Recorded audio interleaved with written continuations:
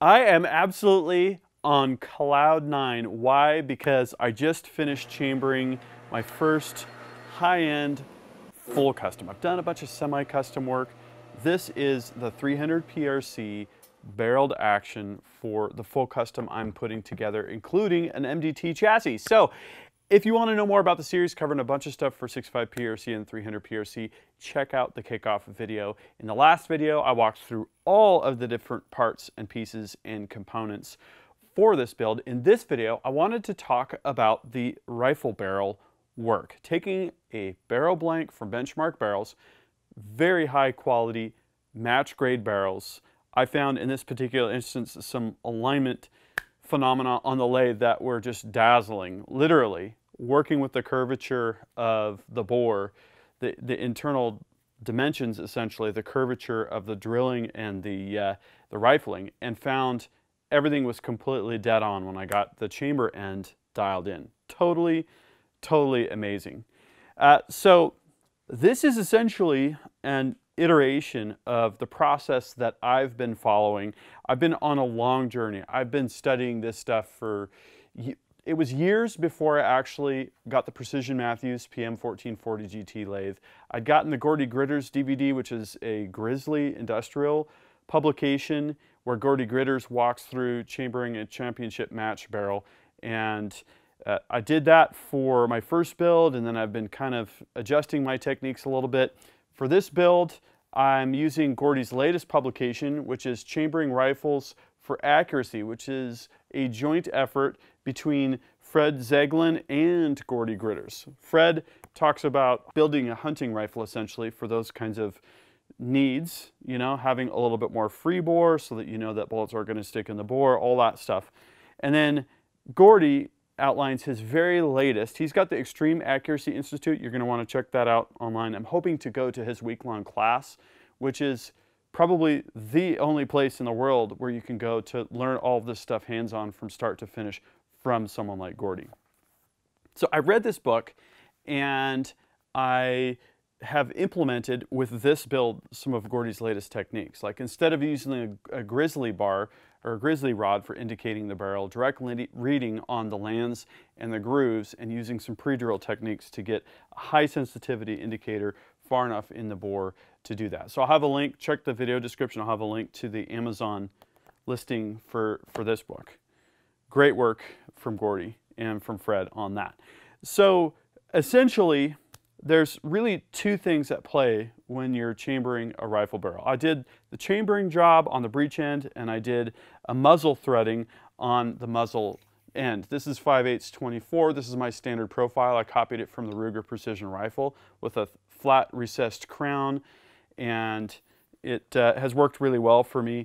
I didn't want to do anything unnecessarily different, but this time I did a few things that were just a touch different based on Gordy's latest book. So you start with the barrel blank. This is a Benchmark. This is a 26-inch blank, 30 caliber, because we're doing 300 PRC. It's got 5 lands, 5 grooves.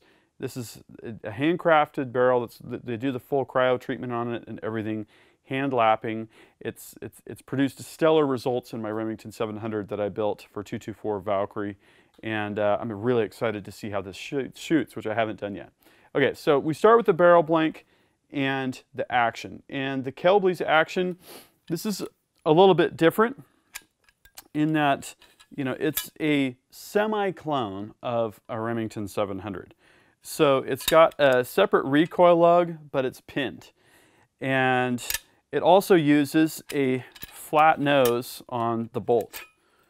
So if you're familiar with Remington 700s, usually there's a nose that protrudes, and that nose goes inside the counterbore, and that's where the 3 rings of steel comes from.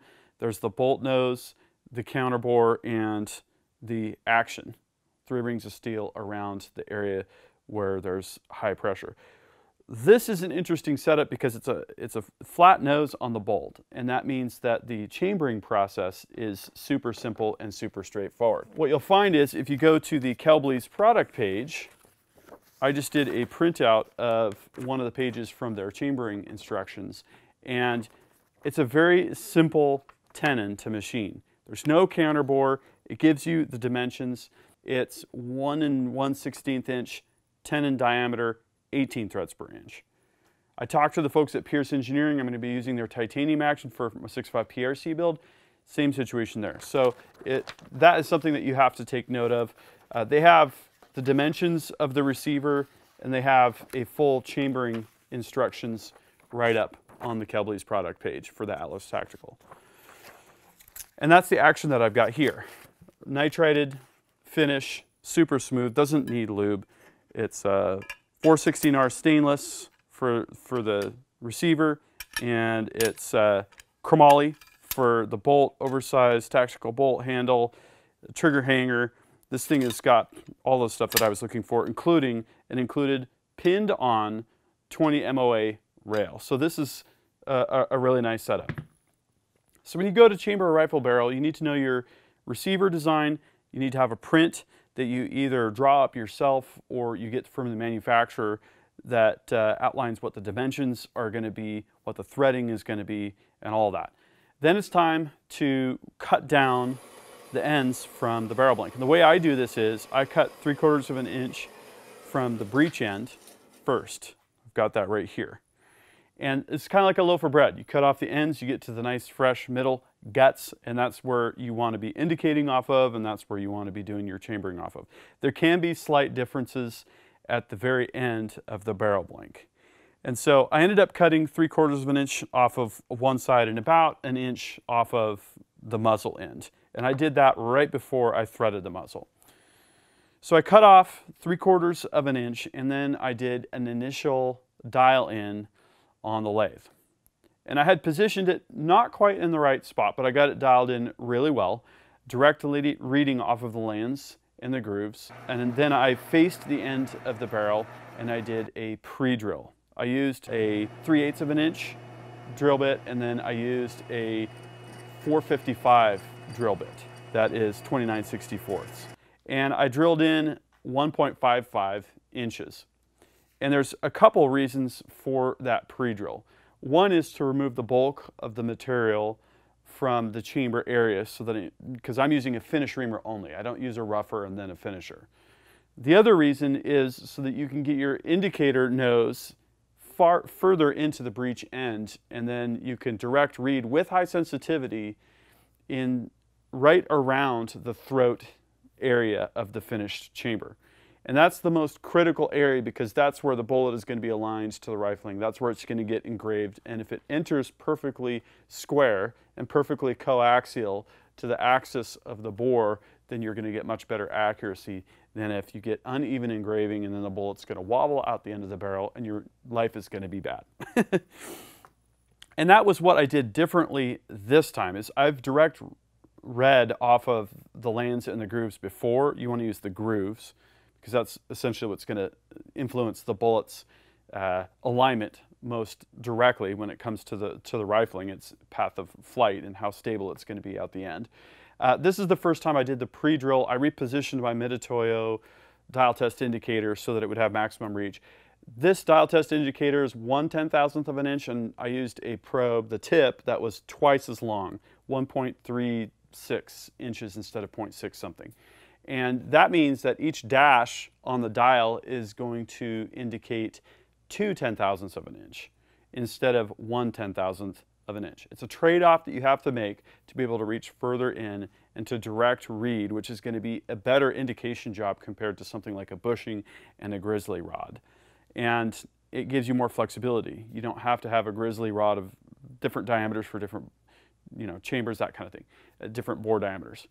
So I got the barrel repositioned. I actually pulled it out so that there was about 3 inches of barrel blank protruding from the edge of where the jaws were. What I wanted to do is have the bulk of the chamber out from the jaws. I didn't want the jaws to distort the barrel where the chamber was going to get cut. So I pulled it out a little bit further, and for the indication of the barrel, what I worked on was right under the jaws. I'm moving the jaws radially, and then I move the indicator out and indicate further out, and then I tip the spider end, and that's going to influence the outboard portion. So you can think of the jaws in the center of those little aluminum pads as kind of a fulcrum of sorts. And then you tip the barrel outboard from those jaws with the indicator. Fix that, you go back to where the jaws are, you move them radially, and then you come back out and you tip again, and then pretty soon you get, my goal here was to be within 2/10,000ths of an inch total indicator reading. And so that's a really good number. And I'm using a piloted chambering reamer. This is from Dave Manson. This is his 300 PRC chambering reamer with the bushing.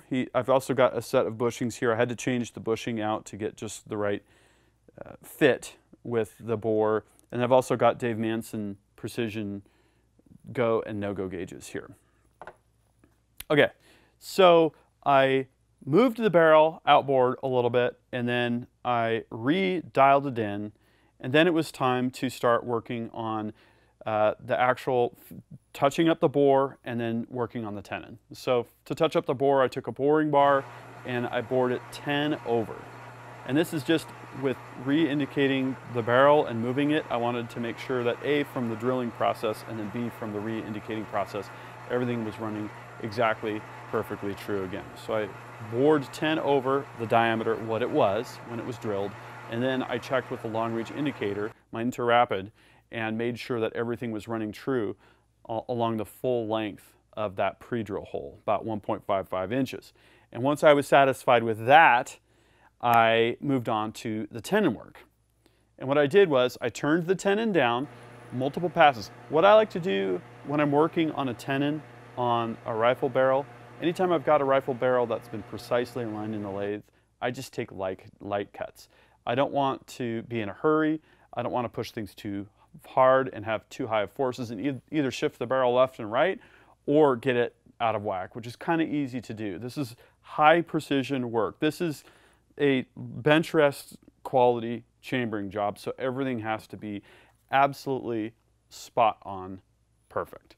So I took multiple passes, I cut the tenon down to 1 1/16. When I do threading, I typically start at the major diameter. And if I need to, when I'm done, I'll file down the top so I have a little bit of flats, but that gives me a good indication based on what the peaks look like of how much further I need to go to get the minor diameter, or the root diameter, down to where it needs to be. So I cut the tenon a little bit long. I squared up where the shoulder is and then got ready to cut the relief for the threads. On the inboard side, what you need to do is have a place for your threading tool to stop after each pass.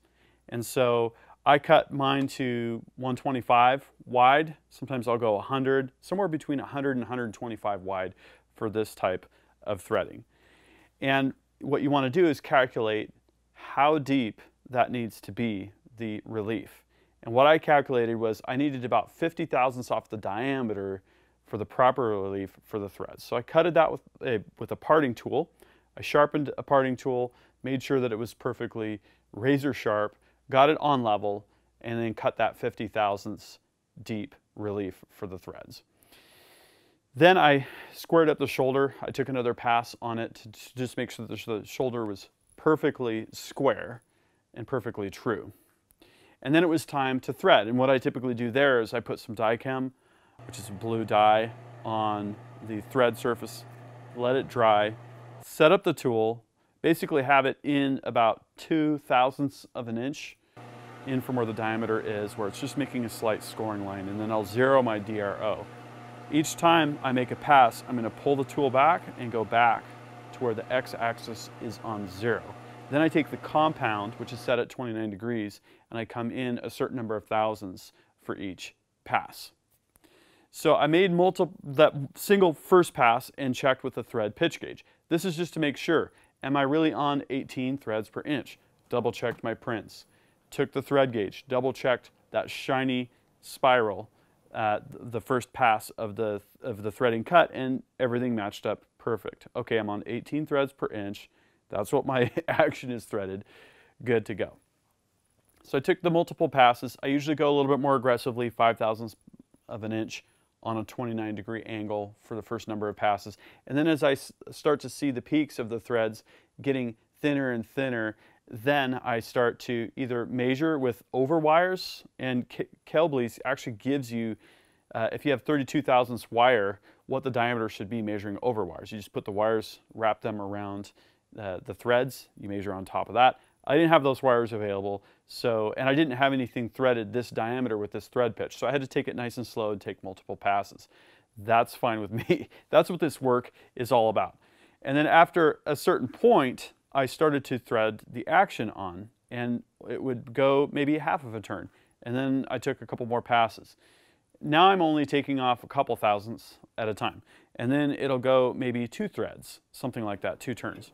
And then finally, I worked my way up to where I was taking off about a half of a thousandth of an inch, and I stopped when the action would thread all the way on with minimal resistance, all the way to where the recoil lug is touching the shoulder.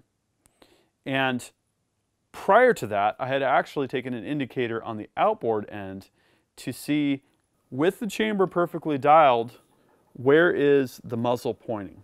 And the muzzle end of the barrel sticking out of the outboard spider only had a total indicator reading of maybe like 4 thousandths of an inch. It was very, very close. I haven't seen anything that good when you're dialing in that section of the barrel. That means the whole length of the barrel here is just pretty much dead on.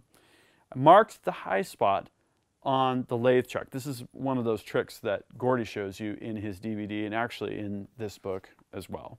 The goal is to get, for a short range rifle, that natural curvature pointing down, and for a long range rifle, that curvature pointing up. So I cut the shoulder so that basically where I had my rail, which is my top point, it would hit the shoulder, and I knew when I tightened the action onto the barrel, it would index just a little bit, right, for that crush. So I left it probably about 5 or 8 degrees of tightening, clamping rotation to go. And so now that I've installed it, I should have the natural curvature of the barrel pointing straight up, which gives me a little bit more elevation as well for that extreme long-range shooting. It's not going to create any strange parallax issues between the scope and the tip of the muzzle if things are... You don't want it pointing to the side. That's one thing you definitely don't want. So I indexed the action onto the barrel, straight in line with the natural curvature pointing up, all good to go. I did have to estimate that crush rotation, not a big deal. It's going to be within a couple of degrees, I'm certain.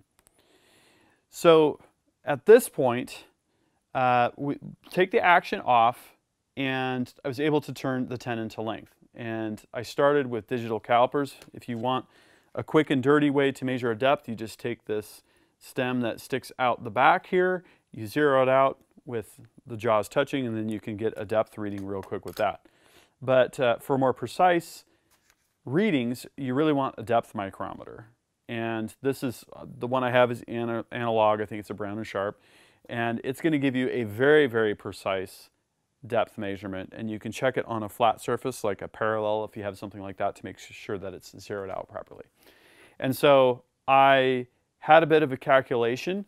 So if we look at the print for this particular action, 557 thousandths of an inch plus the recoil lug, that came out to 807 thousandths of an inch. Now, according to Gordy's advice and his prescribed, conventions that he has in his book, you want about 8 thousandths of an inch end play. This enables the barrel and the action to heat up a little bit differently, and to know that there's not going to be any interference between the front of the bolt and the back of the barrel. And so what I calculated was, if I used the Kelbley's print, 807 total, accounting for the 250 thousandths for the recoil lug, I came in at exactly 9 thousandths end play. So, and that number, Gordy says 8 to 10, so 9 is right in the middle. Absolutely perfect. Always measure, always validate, verify, because it takes a lot of time to get things set up on the lathe, and some mistakes are very difficult to correct later. And you want to make sure that you're safe, you have a rifle that operates very reliably as well. And these are things that take a lot of attention to detail. If you're going to do gunsmithing, you have to enjoy the process. You have to be able to work very deliberately, be very focused, and be extremely patient. And for me, that's a big part of the appeal of it, is that it's not easy and it requires that kind of mindset. That ultra feng shui, if you will. My highest level of feng shui. Okay, so I turned the tenon to length, and at that point it was time to start the chambering process. And what I'm using here is a JGS precision floating reamer holder. The Dave Manson reamer fits right down inside, nice and snug. There's a set screw that holds that into the floating reamer holder. The floating reamer holder does two things. It keeps the reamer from rotating. It supports the reamer during the process, but it's called floating because it has a very slight amount of radial and angular float, so that if you do have a misalignment or you have any kind of problems, the reamer can hopefully follow the path of your pre-drill or the bore and self-align to an extent. And what I do is, when I'm chambering, I run my hand on here periodically to see if there's any movement at all. If there is, I know I have a problem. I haven't had any movement on any of the rifle chambers that I've cut with the JGS Precision floating reamer holder, so that's good. It's a testament to the precision of the Precision Matthews PM-1440GT lathe that I'm using here, the setup process, the setup of the lathe, all that. Okay, so the chambering process, I don't have a pressure flush system. A pressure flush system will basically have high pressure oil going down the bore, and that oil goes by the reamer bushing. Usually it's cut or there's a slit behind it, and it'll actually flush the chips out the breech end as you're chambering. So you can almost just kind of keep going and all the chips just come kind of flying out into a pan, like a little catch pan under the chambering, the breech end of the barrel there. So I don't have that. I'm using Viper's Venom oil. This is a gunsmithing chambering oil, high sulfur. It works really, really well. And so what I do is I just take short plunges. For this particular chambering job, it was 100,000ths of an inch for the first number of them, and then 50, and then 30, and then 10, and then I worked my way up to, I think the last cut was about 2,000ths of an inch. Each time I withdraw the reamer, I wipe off all the chips, because you don't want the chips to pack in the flutes. If they pack tightly in the flutes, they're going to start scoring the chamber wall as you're chambering, and you definitely don't want that. Bill Maher of rifleshooter.com helped me with a technique where you always apply a slight amount of pressure on the reamer as you're starting up the lathe, and then after you're done with your plunge, you continue to hold a very slight amount of pressure as it's spooling down. That way you don't have any chips get caught between the flutes and the chamber wall. If you don't have a lot of taper, like 300 PRC doesn't, there's not a whole lot you can do to get rid of that if it develops. So you have to be very, very careful and monitor as you go. And that's exactly what I did. I have the gradient lens Hawkeye gunsmith's set. It's 2 bore scopes, a 17-inch and a 7-inch. And the 7-inch is just perfect for this kind of work, where you're going to want to take a look at the chamber walls as they're being cut and get the tail stock out of the way. You need something fairly short to get in there, and I have the 90-degree eyepiece. This thing is absolutely amazing. If it doesn't have high precision optics and doesn't have focus and great illumination, that's full spectrum, it's just not going to be sufficient for this kind of job. I talked to Gordy, he uses the same tools, and it's just being able to see what you're doing is really everything. And this is the first chambering job that I've done with the Hawkeye bore scope. 100% sold on that. Absolutely amazing. And what I saw was almost mirror smooth chamber walls as they were being cut. No tooling marks, no chatter. Everything was going absolutely perfect. And I checked probably 4 times during this particular chambering job. And to monitor depth, what I did is I took my go gauge and I took a look at the print that Kelbley's has posted on their product page, and it indicated 135 thousandths of protrusion of the go gauge, and that's where you stop. Okay, so I kind of made a mental note of where that was and checked that periodically as well. So when I got to the point where I was down to about 10 thousandths of an inch, I took the action and the recoil lug and I spun that on to the tenon and then inserted the bolt put the go gauge in place, and then drop the handle. Then you screw everything down until it just hits, and you take a feeler gauge and you measure the gap between the shoulder of the barrel and the recoil lug. That tells you how far you need to go with the go gauge. At this point, I put on a piece of Scotch tape to give me 2/1000 of extra room. Because what will happen is when you tighten the action down to the barrel, everything crushes together between about 1/1000 and 2/1000 of an inch. And for my chambering jobs, what I've found to work well is if you lengthen the go gauge by 2/1000 of an inch and you cut the chamber to that depth, when you tighten the barrel down, you're going to be right where you want to go. The risk is you might be a little bit long, but usually between a go and a no-go gauge, there's about 6/1000 of an inch. I actually checked that. Between the Dave Manson go and no-go, the no-go is 6/1000 of an inch longer.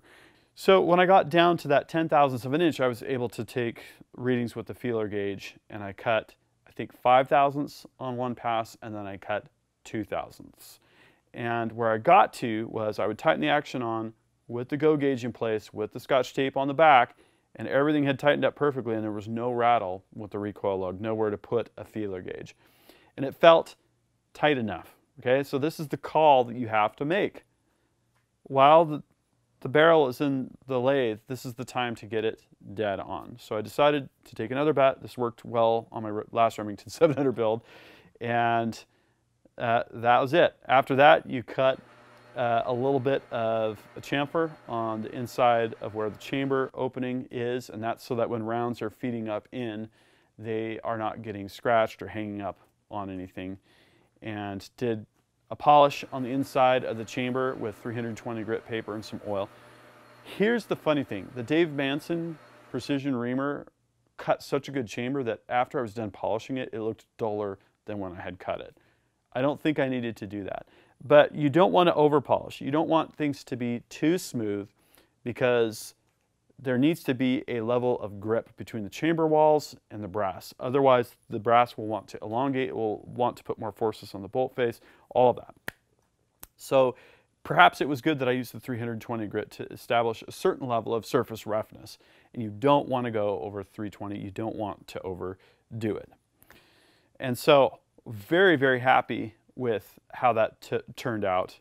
I took the barrel blank out of the lathe. I cut the section off of the muzzle end, and I threaded the muzzle. I have a complete video on this from the Remington 700 224 Valkyrie project, so I'm not going to walk through the entire process, but real quickly, it was basically running the shoulder down, after of course indicating the barrel, and I used a very similar technique as I did for the chamber end, but turning the shoulder down. This was 610 length for the tenon on this threaded muzzle end, and then turn it down to 0.625, which is 5/8 of an inch. And then I turned a little bit of a relief on the end. That's so that your suppressor or your muzzle brake can get aligned with the threads before they start to engage. Cut a relief, did the die chem, did the threading, and then cut the tenon to length. I cut it to about 620 initially, and then I cut it down to 610 by facing the muzzle end. At this point, I did a flat recessed crown, and I go from the bore end out towards the outside. And that's so that you get a razor sharp edge where the actual crown is, the interface between the face of the muzzle and the bore. You want that to be a nice, very crisp edge. And that turned out great. I used my benchmark brake as a thread gauge to know when I was going to be done. On both ends, I actually used a thread file as well. That can improve the overall surface finish of the threads. It's kind of a nice thing to have. Okay, so everything went really, really well up until this point, and I was really hoping that the story would end well. And the ending of the story, of course, is threading the action onto the barrel in the barrel vise and then tightening it down and checking headspace. Let me show you how that went. So here's the completed barrel. Everything went really, really well. Really happy with how this turned out. It's chambered for 300 PRC. It's threaded 5/8 24. This is kind of my standard job here with the recessed, flat recessed crown. And what I've got here is the Brownell's barrel vise, and I've got 1¼ inch bushings, and that is the diameter of the barrel blank at the shank end. And of course that's the diameter of the finished barrel as well. Okay, so I'm not going to put anything in there because it fits well and it's aluminum. So if I have any aluminum residue on there, I can just kind of buff that off is what I'm thinking. Okay, so things are tightened down now. Check all 4 corners.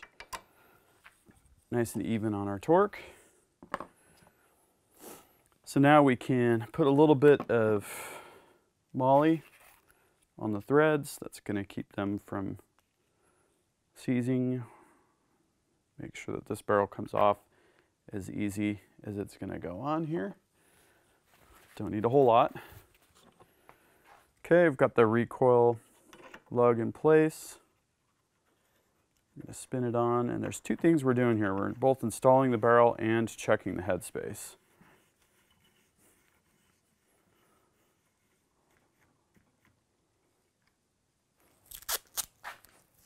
I'm going to put a piece of tape on the action here to protect it.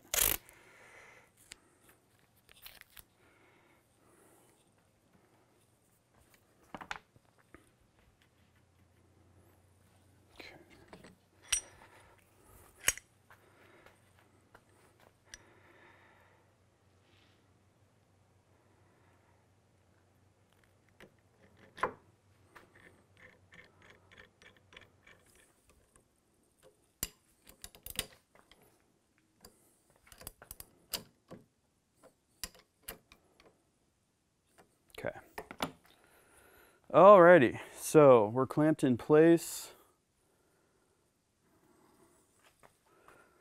Let's see how this goes. Okay, that's where we're going to be. Let's check our headspace real quick. So I'm going to start with the go gauge.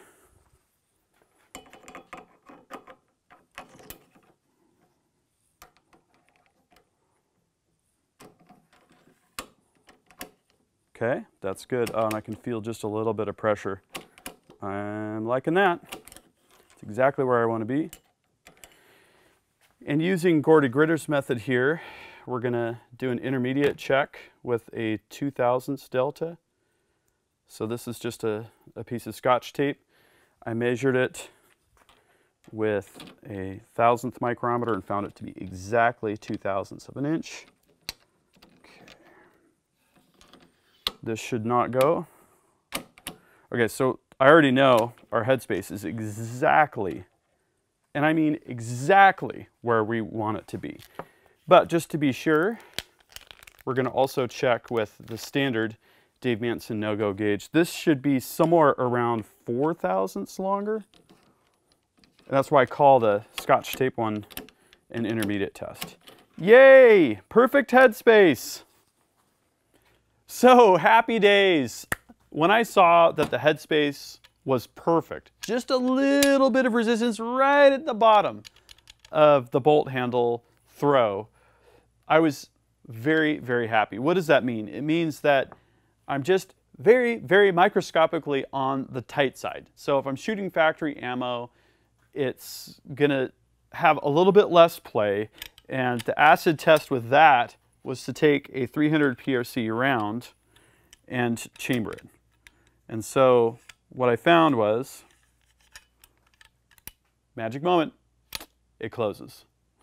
And so factory ammunition, the bolt closes, but there's maybe a little bit less excess headspace compared to most factory rifles if you used just the go gauge with no resistance. So big thanks to Bill Maher from rifleshooter.com and to Gordy Gritters from the Extreme Accuracy Institute for all of the advice and counsel that they've given me over the years with the rifle builds that I've done, because I haven't had to go into those uncharted territories alone. How much crush do you get? You know, redialing in the barrel and cutting back the shoulder, or, you know, plunging the chambering reamer in another 2/1000 of an inch.